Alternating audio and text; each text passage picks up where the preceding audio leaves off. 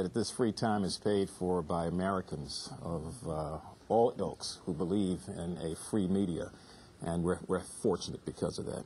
I will just say this to Ben's comments. I just think it's difficult when you take the kind of money he's taken from insurance companies to effectively fight those companies when it comes to legislation, because you don't need it. And I think particularly in his case where he serves on a committee overseeing health, you don't need to take money from the pharmaceuticals. It's hard for me to fathom why you do it, and then if you do it, how can you find a way to fight them at the same time?